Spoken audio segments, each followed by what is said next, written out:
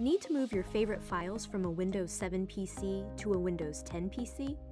You can use an external storage device to help you make the move. Before you begin, you'll need the following items: an external storage device, such as an external hard drive, a USB drive, or an SD card, your Windows 7 PC, and your new Windows 10 PC. To get started, connect your external storage device to your Windows 7 PC. Select the Start button and then Computer. Locate the file or folder you want to copy. Then, select the file, but don't open it. If you'd like to copy multiple files, hold down the Control key as you select additional files.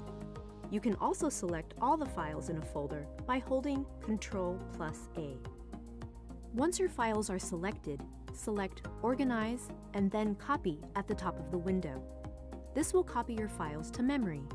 Next, go to the external drive, USB, or SD location by clicking on the corresponding letter of the drive. Once the drive is highlighted, select Organize and then Paste. All the files you selected earlier will be copied onto the drive. You might need to repeat this step a few times if you have files stored in multiple locations.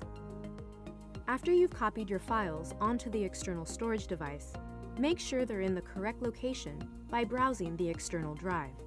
Then you'll need to safely remove the drive to make sure no files are lost or corrupted. To remove the device, select Eject before you disconnect the drive from your PC. You'll now need to connect the external storage device to your Windows 10 PC so you can access your files and copy them over. With your device connected to the new PC, select File Explorer on the taskbar. On the left guide bar, select This PC. Then locate the external drive and double-click its corresponding icon. Now find the folder where your files are located and then double-click that folder's icon. To select all the files in this location, select Home in the top left and then select All. All the files in this folder will now be highlighted.